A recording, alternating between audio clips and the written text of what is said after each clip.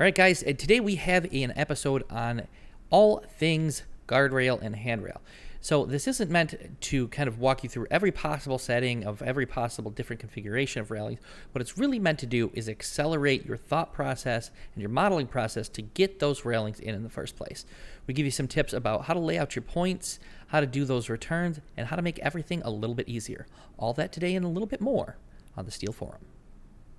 All right, so one of the things that I found while we've been doing a lot of these videos is that despite the fact that we think the input on something is simple and that the way we do it is the logical way, that everybody would do it that way, we have found some tips and tricks over the time. And one of the areas that we found a lot of those, that knowing it right off the bat makes things a lot easier, and to do it right the first time, as opposed to what I like to do is kind of slam it in and then tweak it.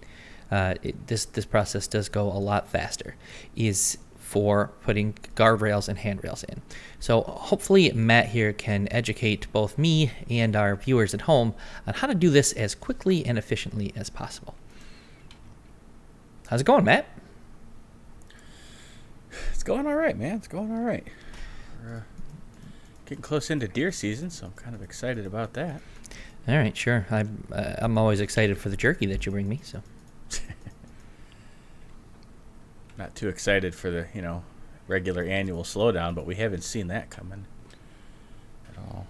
Okay, so you want to start with like some stair rails, or do you want to just start with some flat rails? I think we should start with stair rails. Start with stair rails? Okay. So let me just set up a quick stair, because this was our testing to determine that, look at that, you really can put in plate for stringers.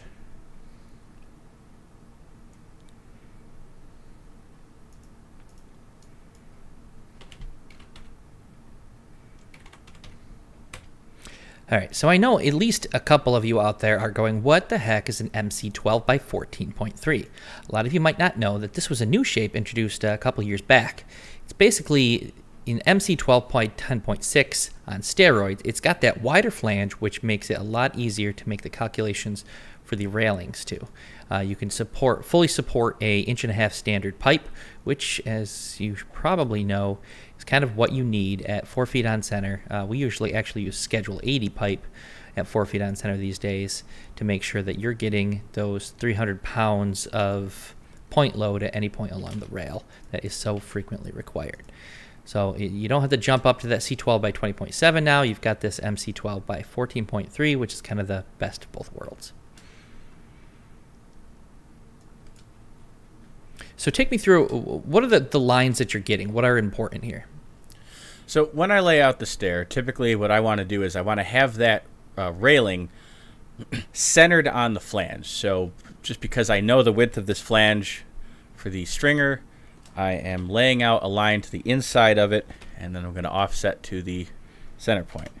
So that's to get your post centered, because the member line is going to be the center of the rail. Is that correct? Correct. All right. Now, when I go to put this in, we always detail our stairs, or our railings rather, we always detail our railings with the walk side as the near side. So I want to make sure that I am getting into a section view facing that correct direction. So the walk side will be closer to me as I'm plugging this in. Yeah, and that's good practice in general. There are a lot of mistakes that can happen when fabricating a rail if you've got that walk side to the far side. Not to mention, it's exceptionally hard to lay out a railing that is sitting on a handrail. So when it's coming towards you, when that, those little round bar, bent round bars that support your handrail are sticking out, you don't have to worry about something laying flat against the table. You can lay your rail flat, weld it in place, and easy peasy. There's no way to make this stair right because it's at a 45, but I just can't stand having that stuff hanging off the bottom and I'm making it worse. Yeah, why don't you just stretch it out like a good boy? Ooh. Yeah, I suppose. And now we wait. And now we wait. Cue sped up sequence. Prepare to fast forward! Preparing to fast forward. Fast forward! Fast forwarding, sir.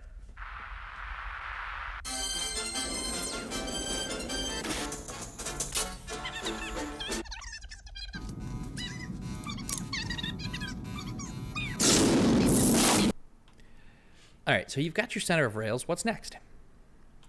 Okay, so now I want to make sure that I'm getting into section view by using Control S to cut my section. And I'm just following the line of that center of the flange, looking in the direction so that I am facing the near side or the walk side of that rail. Yeah, when you lay out a railing, when you insert it, you always want to insert it with the walk side coming towards you. It makes layout a lot easier to not have to flip your head around or whatever else if you're that fabricator, because those round bar or whatever else type of brackets you've got sticking out would actually sit up against the table. So having the walk side come towards you makes checking more easy and consistent, and it also makes that layout and fabrication easier. Your fabricator will thank you for it. Okay, so the next thing I'm going to do is I'm going to lay out just some of the pertinent information. One would be where the nosing line hits my walk levels at both top and bottom. Sure. And then I'm going to kick out 1 foot on either side from there because that's where I'm going to end my posts or my returns, as it were. Now, when you're laying out a stair, there's up to 3 sections that you can have. The main section, the left return, and the right return. And how you're trying to get that stair to lay out is going to determine where you pick for your main return, and if you have a left or right return, and how you're going to frame those out. Yeah, and this is something that I've always hated about handrails, and it's not because the tool is bad, it's because I'm bad. This, advanced preparation and really thinking out what you're going to do before you get the member add in there and before you see any of that graphical railing is super important to being successful and efficient in putting these in. Definitely.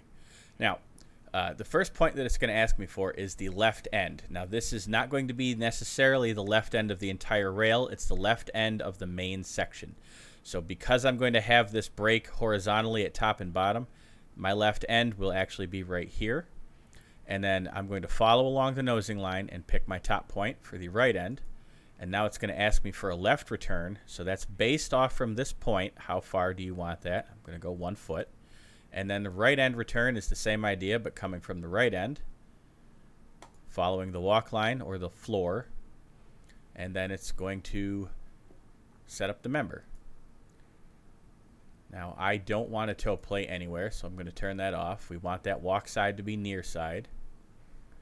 And in this case, I'm going to return to post at both ends initially. What we're going to do when we get done with this is we're going to start modifying this, and I'll show you how to set this up so it's just a wall rail, but we'll build it backwards to that point from here. Okay. Okay, so we are going to leave these as standard 1.5" pipes, and we're going to add a grab bar. So if I go down to the grab bar, you'll see one thing you don't notice here is a grab bar size. They give you the mid rail, the post, and the top rail, but no grab bar. You've actually got to go to the grab bar tab in order to get that size if you wanted to make it something different. Yeah. And in this video, we're not going to take you through all the different options for mesh or different styles of railings. You can kind of play with that. The idea with this one is to efficiently add a railing. That's what this one is about.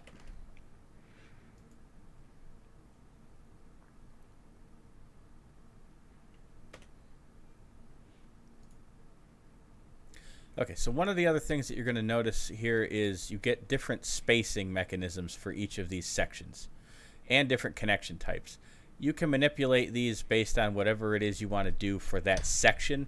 So if you want to have base plates because you're going to be mounting these bolting down to a stair stringer at the main section and then go plain end at the returns because you're going to be anchoring that into concrete, you can do that and differentiate between those different connections. Okay. So in our case, we are going to set this up as a base plate on the main section. Then at the left return, we are going to go plain end because we're going to sink that into some concrete as a post. And then we will stick with a base plate for the other return. And I'm not going to mess with these post spacings just yet. I'm going to teach you how to do that in a little bit better way. But let's see what the system designs to start with. And the other thing I always do when I get started in this is I go right to the ends tab. And I start changing everything to miter if that's what my customer prefers, which most of our customers prefer to see miters on everything. Yeah, I would say it's about 50-50. And again, we're not digging deep into all the base plate conditions. We're not going to go through all that. We kind of expect as SDS2 users that you can find that those different settings and play with them. What is important to note is that the left and the right returns, those returns, you have to stop this rail whenever you want it to change conditions. So if it's going to level out, if it's going to turn a corner, anything like that, that's where your return comes in, is immediately at that point. Correct. Now, one of the things that we see a lot is our main section tends to fall on the stringer, and when you've got a base plate, it's going to provide centered up holes that are a little bit too tight, so that tends to not go our way. So one of the things you'll want to do is adjust your center to center, and then you'll want to create an offset base plate. But remember, the nice thing is you get to set this up individually between the main section and each of the returns, so you can have centered up holes when it's level and then offset ones when it's not.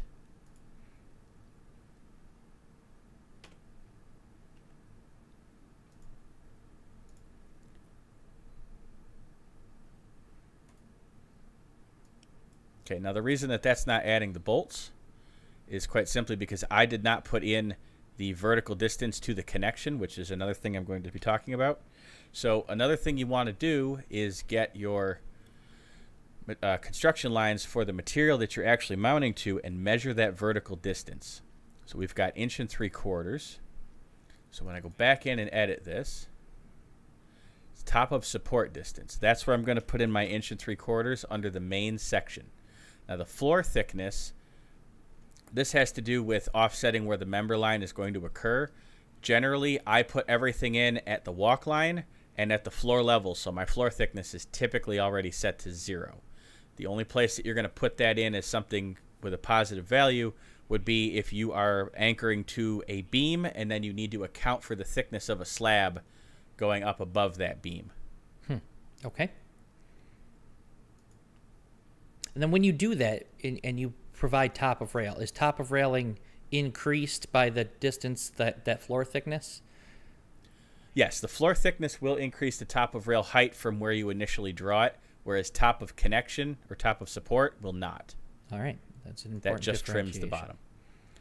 So now I've got another item over here because I've got my return, which should be 4 inches, and it is, so I need to set that one up as well. So my right return, I need a top of support there for 4. And I just happen to notice, it looks like I've missed a few miters, so I've got kind of a back and forth on this.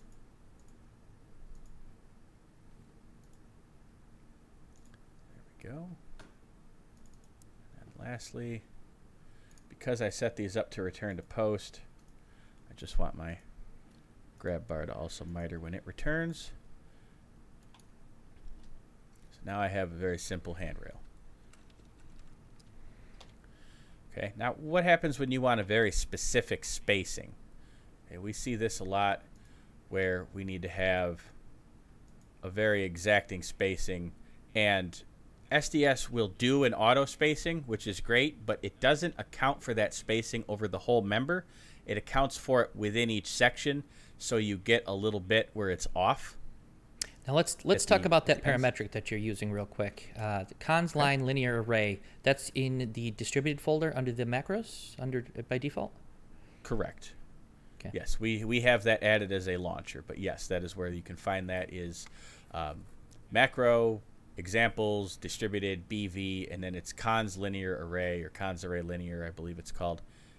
Yeah. Absolutely can't live without that one. That's a must-have for any detail. If you need more information on that, we do have a previous video about setting up your launchers. Because buttons are way easier than, launch parametric and then browsing to a whole bit. Yes. Let's make sure I've got everything cleared off. Okay, next spacing at 4 feet. There we go. Now I can see what I'm doing. So now what I want is 3 posts to occur at these very specific points. Now just to show you what I'm talking about when I say the SDS doesn't quite do this right, let's say I just go to auto and I set this to be 4 feet. Sure. Okay? So it's giving me a max spacing of 4 feet between this break and this break. Okay. I need it to occur from the ends. So because I want to include that as well, that's why I want to set this up. So if your end was a post, if your first post was at 0, you'd be fine. Correct. So it works great on flat rails, a lot better. Generally, when it's just a single run and there's no returns, then it pretty much does the job. But in this case, on stairs, it tends to fall short. But I find you've got other options, the semi-auto and the semi-user. But for me, user is the way to go. And you can just pick the number of posts that you want, and then you click locate.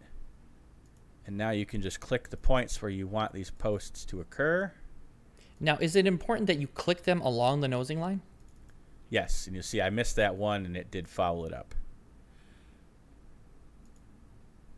So the great thing is if you make a mistake, just click locate again, and you can just do it again. All right. There we go.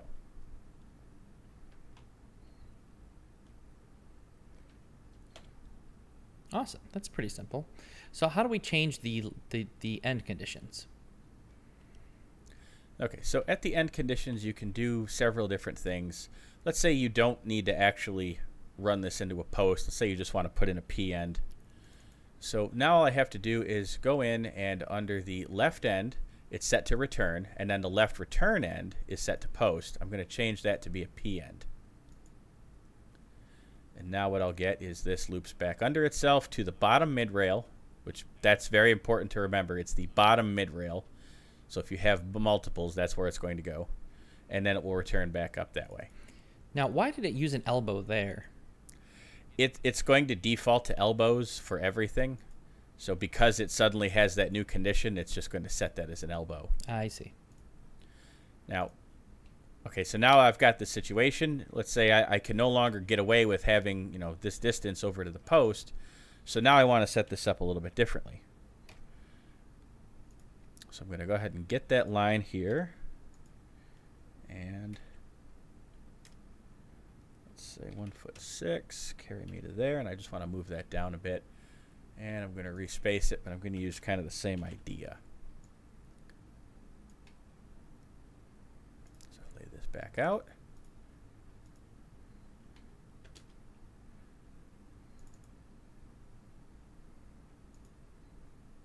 And now I'll relocate these.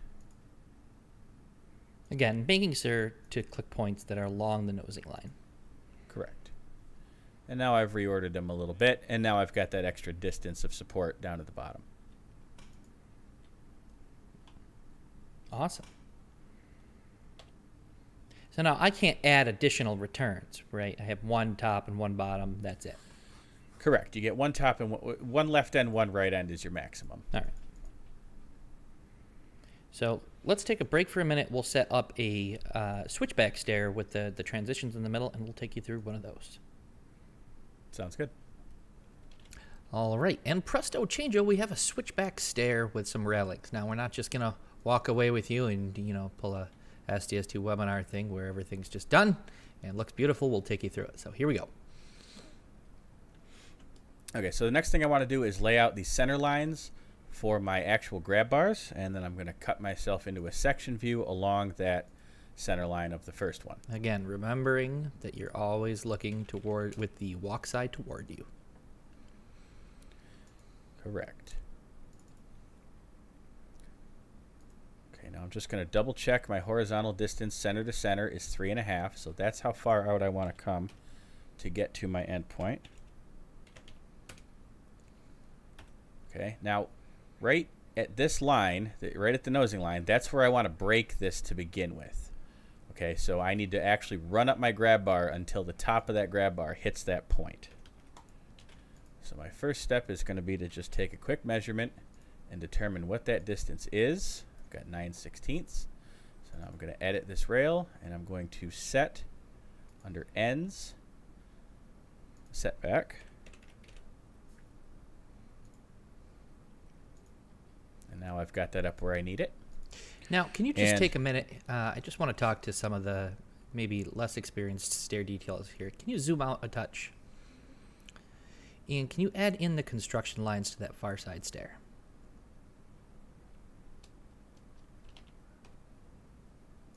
Or just actually go solid transparent. That'll show it well enough. There you go. All right. So you'll notice with this stair, we're set up so that the walk lines of the two stairs, the nosing lines, intersect just about at each other. Well, a lot of new architects or unthinking architects or experienced architects who just don't know better will do is they'll align the stair one nosing too close to each other. So they'll show that first nosing line lining up with the tread line of the second one. So there's this big step down. Okay. In this one, you can see that the riser has enough time to get down so that the slope of these two about meets at that landing line, as opposed to that first riser line being offset 11 inches, which is frequently shown on the contract drawings. Why this is important is that if you don't do this, if you don't offset these stairs, you'll get a return that looks ridiculous because it has to slope so far down, it has to change elevation so quickly that you just can't make it work out. So if you get into a situation and for whatever reason you're looking at your railings and the return turns out to be, look really stupid, it's because the architect was stupid and didn't lay out his nosings correctly. The best thing to do right then is to stop, issue an RFI, explain the story about why it's important to line up these nosing lines and how it ends up in a much cleaner, refined detail. If for whatever reason you end up having to do a ridiculous return, fine, you got to do it.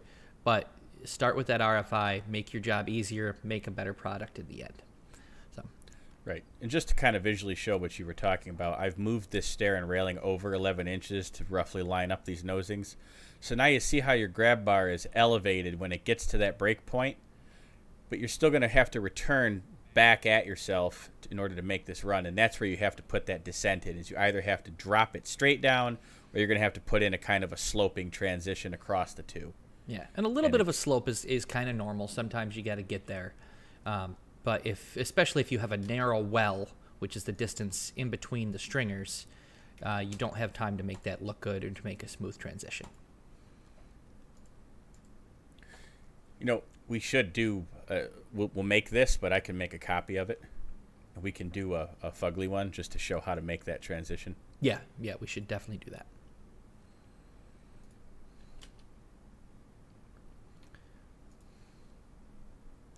Fugly, by the way, being a well-known, well-established industry term, specifically for dealing with those in the architectural trades.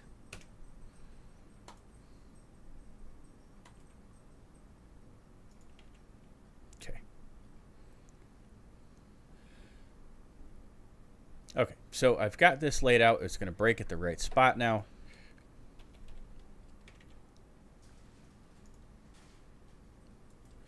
So now what I want to do is lay out what are my horizontal lines going to look like and just begin laying this in.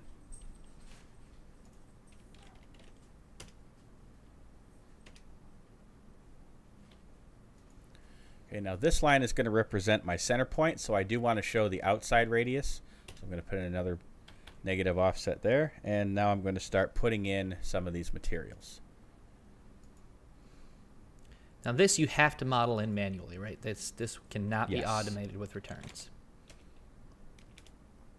Now there was some talk a few years ago, this is between the transition from 2017 to 2018, we were talking with Beimer or other folks at SDS2 about creating a component, parametric, something along those lines that would do this process of transitioning the rails automatically. That, for whatever reason, fell off the drawing board, so we're stuck, at least for the time being, at putting this in manually. Yes. Okay, so now that I've got this horizontal break, I'm going to cut another section, and I'm going to follow right down that center line. Now from here, because I've already got this horizontal piece in, I'm going to use that, and then I'm going to get my other construction lines here. This is going to be the center line that I want to follow. And the way that I like to lay this out, because we like to put our splices right in the middle, is I'll just put this in with an even spacing and just let it break it for me. I just want to take a moment here to mention to a lot of you users, you're thinking to yourselves, hey, I can divide this two equal spaces equally. I don't need this parametric. It's, too much of a pain to run. I highly, highly recommend that you actually get this stuff on your toolbar or on your shortcut menu. These little things, that we do that take a couple of seconds here or there. Once you get these toolbars and these buttons ready and at your fingertips, you're going to be a much more productive and accurate detailer. So I just want to take a moment and mention that. Get that efficiency up. Make every dollar that you possibly can. And again, for anybody out there without kind of the field or the experience in putting in railings, what they're going to do is they're going to put up this railing on the what's on the right side of the screen. They'll put up the one on the left side of the screen, and then they'll mush these two together. You can use a splice lock, which is a bought item, or they can just butt weld it there. Right. Now my last move is going to be to get the section cut on the opposing rail. We'll move into that view next.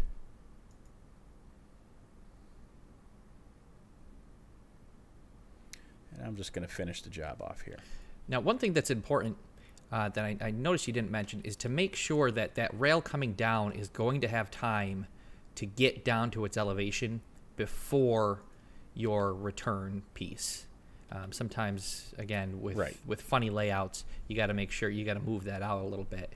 The return to get you to the elevation that you need. Right. And I've already laid this out in such a way that it was going to have that room, but one of the things I want to point out here is, you remember on the other side when we were on the ascending rail that we measured along the top to the break point? Yeah. Here we want to measure from the bottom to the break point. Because otherwise, when you go to miter it, you won't have enough left, right? You won't have enough material to actually get it done. Okay. One thing to note while you're... change these colors because I don't know how this stands out to you, but me being colorblind, I can't really tell where that line is. Yeah. Okay, so I'm going to lay out my last horizontal piece. Now, why did you decide to go to the end instead of the center on that one? The outside edge? Yes.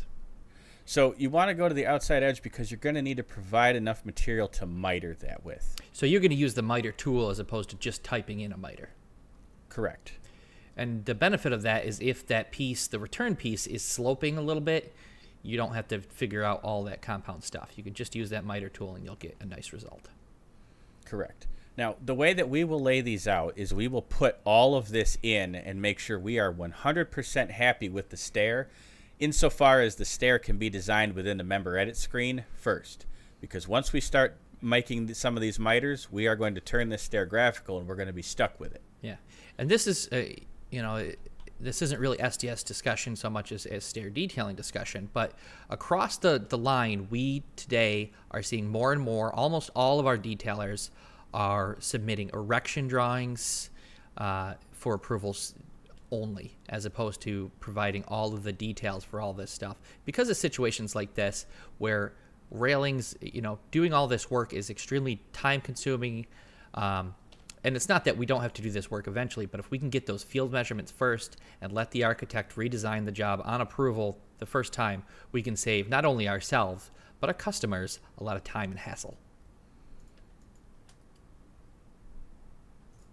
And if you are curious about that, like if you've been considering doing that, we highly recommend it. It is more and more standard across the industry, so don't let anybody tell you that nobody does it that way. People are doing it all across the country. Okay, so there we go. We've made our transition. All right, awesome.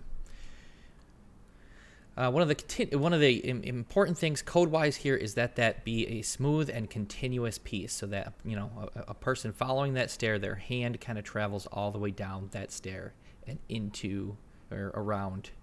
If it's not for when you can see, it's for when it's a smoke-filled room, or if you happen to be disabled and you can't see. That's what that situation is. And I encourage modelers and detailers when they're working on railings to kind of always consider that situation. This could be a life or death issue for somebody who's trying to get out of this building. So make sure that it's safe. One of the really interesting things, soon we're going to start seeing a difference in the dimension from the guardrail to that handrail. It is a difference between the I think it's the NFPA, the Fireman's Code, versus the IBC. That the firemen want a further distance, and the basic reason for it is that they're wearing big old honking gloves, and they need to be able to grab that handrail. And sometimes at the closer spacings, they can't grab it the way that they want to. So I encourage y'all to kind of look into that and watch out for it. And when you see it, you can sound like you know what you're talking about when you tell them just why that's changing. All right, so the next thing that you always kind of need on these well stairs or switchback stairs, depending on who you talk to, is just a classic wall rail. Could you take us through doing one of those as quickly and painlessly as possible? Sure. So typically the way we wind up with a wall rail is we're going to have a 1/4 inch gap from the toe of the stringer to the face of the wall. We want to get that wall line located in our model. So we're going to get that construction line, and then as usual we're going to cut our section view facing the walk side of the rail. And again, for you newer detailers, the reason for that 1/4 inch gap is twofold. One, it turns out that masons aren't very accurate, and a CMU wall is never, ever, ever as straight as you would like it to be. And the second is that your rollers aren't as accurate as you would like it to be either. So your channel is going to be a little bit out of true. There's going to be a little sweep to it. So those two things are generally taken up in that 1/4 inch.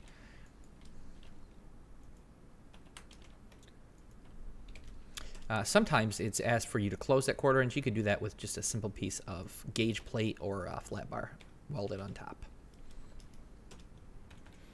Okay, so once I've laid out the primary construction lines for the stair, and that's just following the nosing line and then my 1 foot offsets at each end, I'm just going to put in the stair rail as I usually would. Okay, and again, that's along the nosing line. Your left return, my returns, and your right return.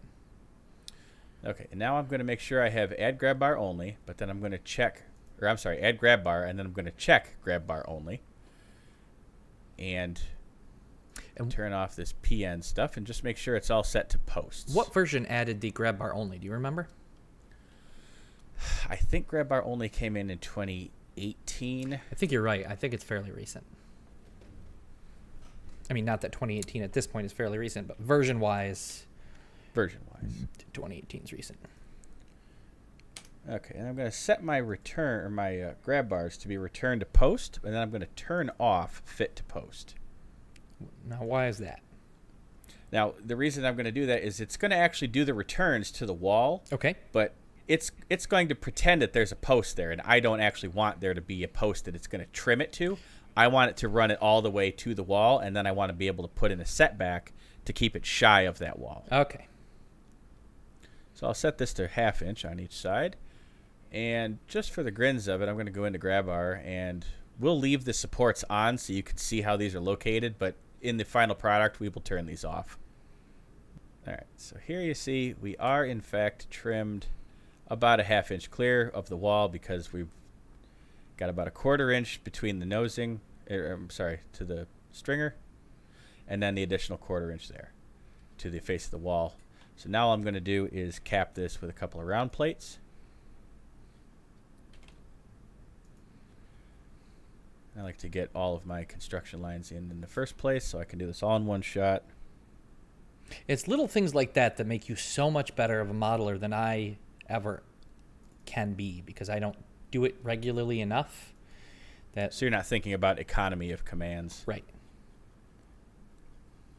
So now I just have, rather than running each command twice, I'm going to run each command once. And now I'm done.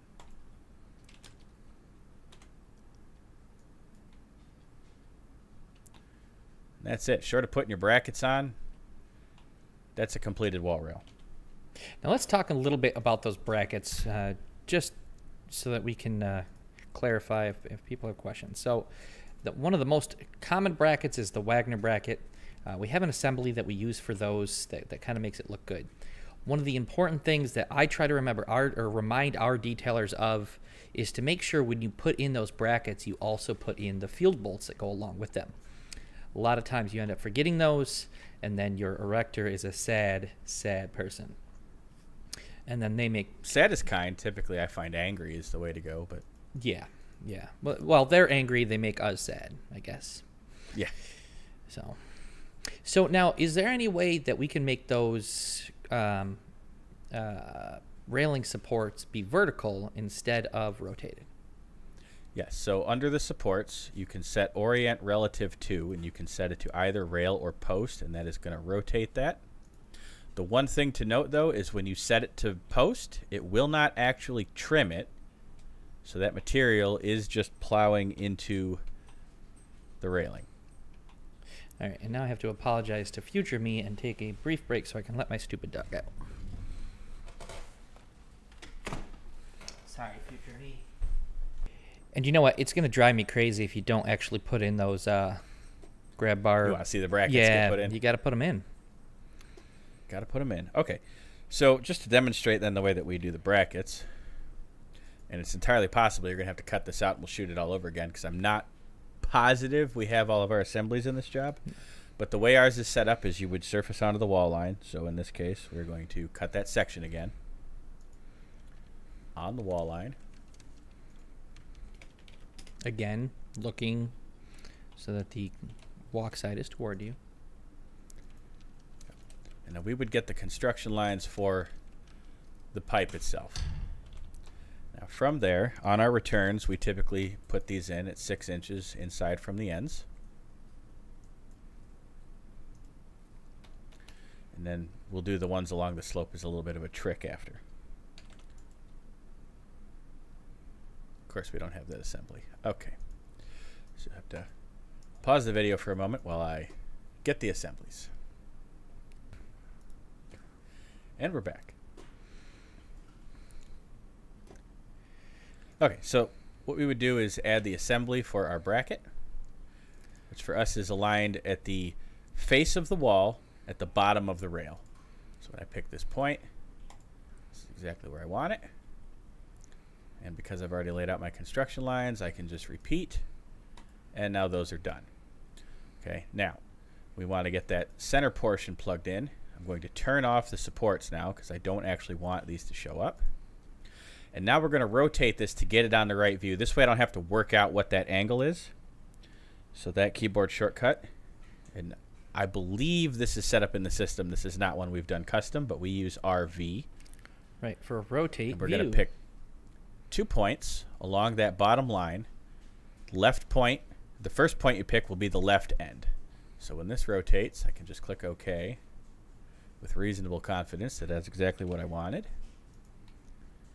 And now I can lay this out. Okay, so based on that, we really just want this in the middle.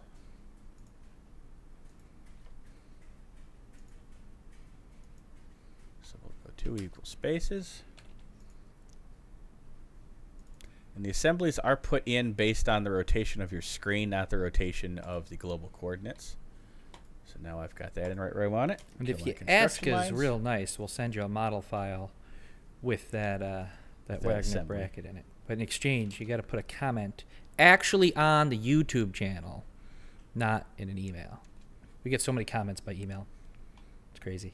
I mean, not that it's bad. We love to get emails too, but got to help out that YouTube algorithm. well, yeah, that helps. And there we go. There's a completed wall rail. Could you take us through one of the rails that doesn't return just straight but actually turns 90 degrees or some other dimension? Sure. So you're talking when the nosing lines are lined up and you've got this grief going on where you have to like descend one that rapidly. reaches the top of the stair and returns along the landing or something like that. Oh yeah. So you want this to roll up, return, and then return again. Yes. Okay. So we'll put one of these in over here. All right, so let's take a look at a railing that doesn't just return straight along the stringer, but actually returns toward the end of a landing.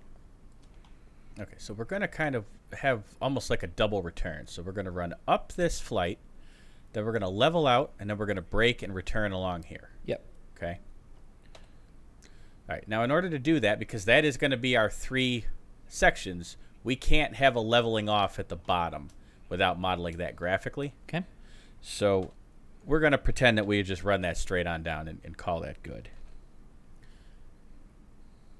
So first thing we want to do is cut that section view, again looking at your walking line.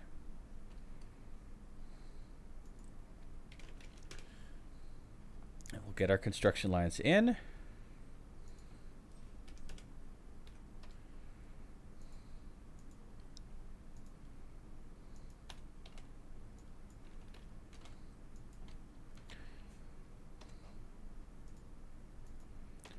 And these are, again, just to lay out along the center. This is going to be the center of the flange of that beam.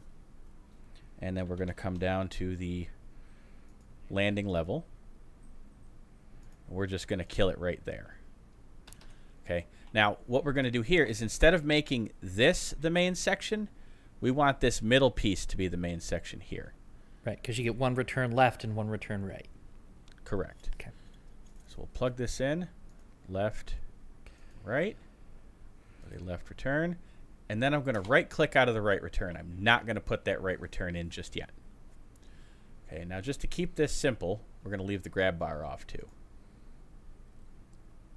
Okay, so it's going to return at a post, and then it's just going to die at a post here. Okay. Okay. Now we click OK. And we will also have to tweak. Let's take out those pickets too. Let's just make it an empty rail.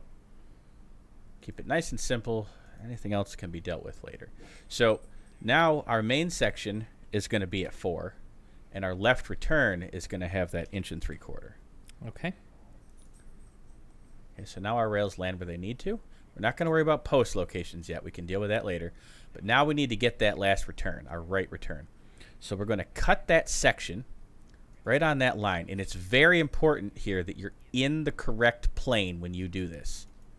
Because if you're off, it will actually skew it at a different angle. And I can break that just to show you how that's going to work and how ugly that winds up being. We're going to run this line over. Get that. And we'll run it back to there. Okay. So now we're going to edit this. And then for right end, we're going to change that to be return. And then we'll let it die with a post. Now once you've done this, you have to go into ends. Okay. And then you'll have this button, locate return, for the right end. We're going to click that. We're going to pick that return.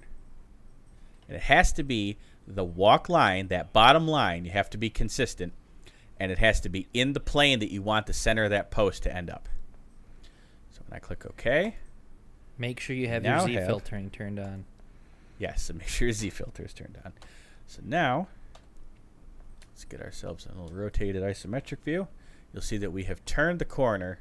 So we are running up, leveling off, and then turning the corner. Okay, now you'll recall I said we're going to put in our posts after because that is pretty ugly.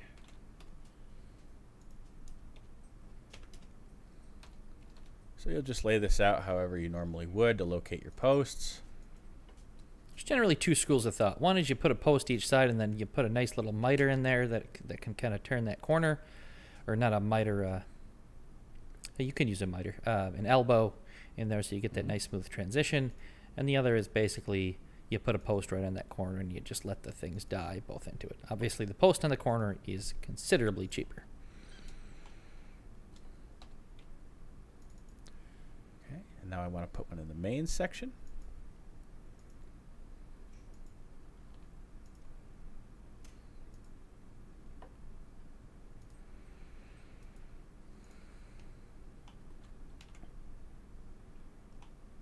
There we go. Beautiful.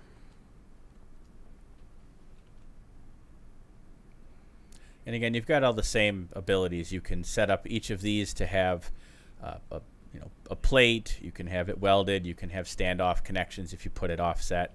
There's a whole list, and I would encourage anyone to check these out. You've got shear tabs, welded tees, continuous bottom plate, the whole gambit. There's all kinds of methods of attachment. So check out what's available, see what your fabricator or customer wants to use, and go from there. All right. Anything else in wrapping up? Did you want to do the one that was offset to show what happens when they're lined up? The nosings are lined up? Oh, yeah, let's do it. All right, so we discussed earlier the situation that you want to fix where there are two nosing lines and they don't allow the descending stair enough time to get down to the elevation before returning through the well, and exactly how to handle that. So let's go over that issue just because we know somebody somewhere is going to have to deal with it. Okay, so generally the way that we like to lay this out is we're going to do the same thing where we kick over by the same center to center in order to maintain that grab bar distance off the guardrail posts. So I've got that, I believe that's 3, is it 3.5? 3.5, yep. So I've got that set up.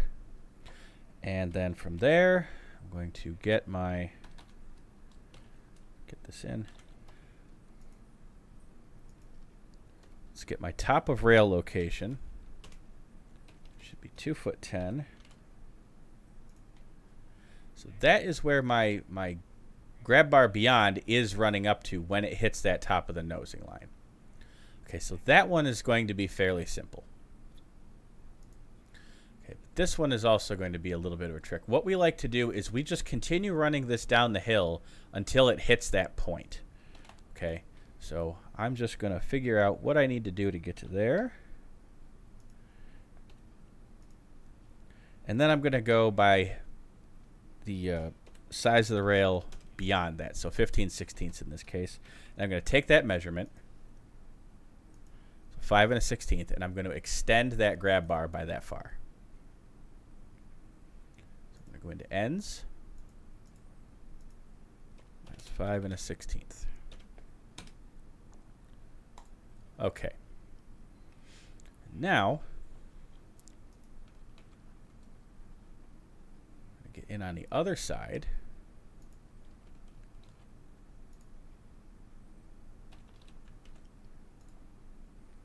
Kind of set this one up the same way. We're going to put in our level piece here.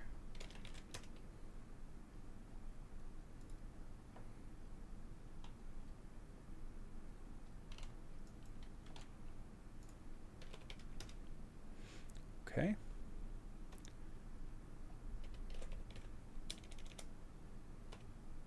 Oops.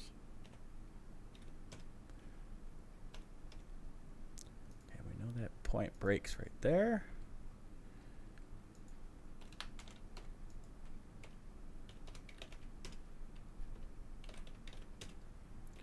Okay, we're going to run our level piece across for that. Now, something to consider in this is the ADA clearance code or ADA regulations about protrusions into the walkable area. Now, for handrails, and the place that I go to, my go-to spot for this information generally is the Wagner Guide to Handrail and Guardrail Building Codes and Standards. They do a pretty good job of presenting the standards there. Not only just presenting them, but giving some explanations and some kind of verbal, or not verbal, visual reasons to expect it. But through that, you'll learn that the maximum that you can protrude into the walk line is 4.5 inches for a rail. For other items, it's 4 inches, but there is an exception for handrails. And that's from, again, the shoulder.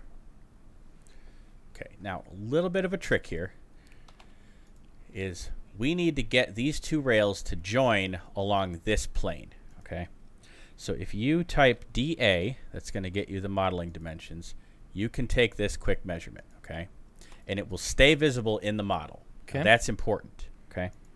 So now I'm going to cut my section view along that line and looking at the railings going down the hill, okay?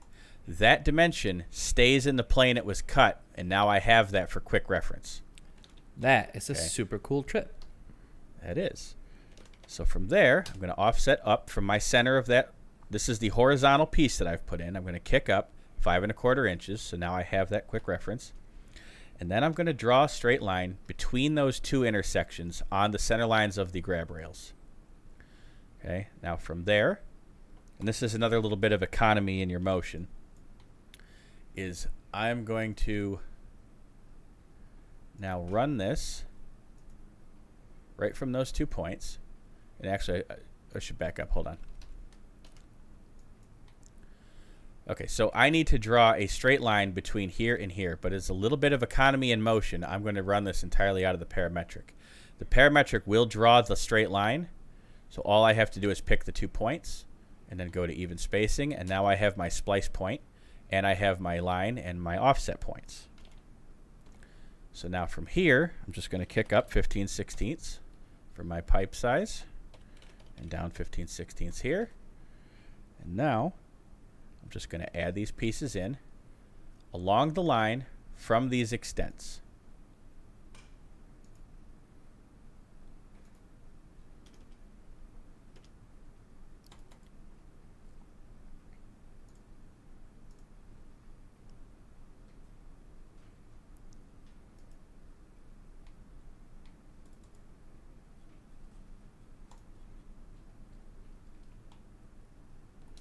now I have ready to be spliced materials. I'm sorry, ready to be mitered materials. And you'll see that these do miter out nice.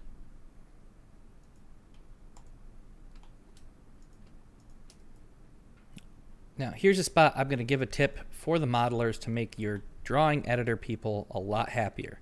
The moment you have to put one of these railings in that's rotated like that, go into isolate and cut that end view so that they can see that rotation. Because if you don't do that, every time it's very possible that when you detail that railing, it's going to look crazy and you're not going to understand what's going on. And if you don't provide that section, they might not know that that portion coming off the back of that is actually sloped, and then you end up with bad shop details. And there we go. All right. So I mean, all told, we're probably this is a fairly considerable video lengthwise, but there was a lot to get over, and I think spending the time is probably worth it to people. I'm sure we got a couple good tips in there. Honestly, just the dimension tool tip was pretty cool to me. I like that. That's something that we kind of run into frequently is as I'm teaching people during the day is we almost have like everyone has a today I learned moment. Yeah. And it's not always the main thing I'm trying to teach. It could be any little quick tip of, oh, I didn't know I could add that or do that. And it just saves a little bit of time and it just makes their day. Yeah. Yeah, that's a good one. So, all right, guys, that's it for this episode of the Steel Forum. A quick tip on, or I can't even say quick, a full-on tutorial about how to do guardrails and handrails with all the considerations that detailers really have to take into place that you might not get on a webinar video. So, as always, we hope you enjoy the video. We hope you come back and leave those comments below. One thing I do want to talk about, apparently, in YouTube, when you click the subscribe button, just clicking it doesn't actually do much other than if you actually go to YouTube, it tells you that you've got a new video. So what you want to do is, if you actually want to hear about our videos when they get posted, there is a bell icon. If you press that bell icon when we post a new video, a new tutorial, or a new podcast, you will get notified so that you can swing over and see it, make sure that you're not doing things the slow way. As always, we hope to see you back here on the Steel Forum.